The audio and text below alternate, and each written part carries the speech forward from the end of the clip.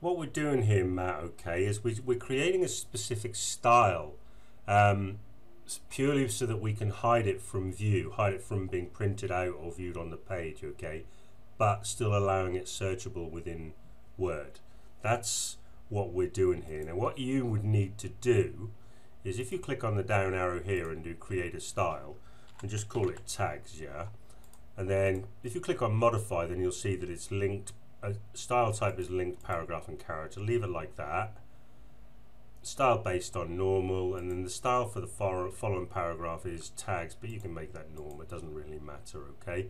Now the key thing here is what we're doing is we're changing the color to white, because any other color is going to show anything that we apply this style to on the page, okay. So let's say, for example, if I make it red and I type tags 1, tags 2, tags 3, yeah, it's going to be that color. Now that's going to be visible, it's going to be, if I send it to my printer, then it's going to print out.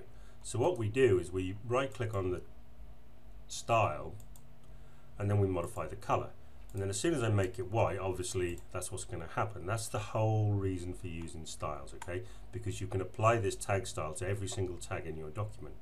Now what Eric Fletcher recommended, which is an excellent idea, is we modify this style, and I'll just change it to red again, like so, and then click on format and then click on frame, and then what you can do is you can select that there's a text wrapping frame around your tag, so you can place them in the margin. They still won't be printable, but you place them, let's say, left relative to the page, okay. So you can do it to move with text or lock anchor, so it's fixed in position, whatever you want to do. So let's now do that within a frame like so. That's what's going to happen with them, okay. And now if I click on the border, what I can do is I can actually resize that frame, and then I can go in and I can tweak the position and all of that. Now again, so your normal text is going to be outside of this, but your tags, once we change the color again, are going to be invisible, okay.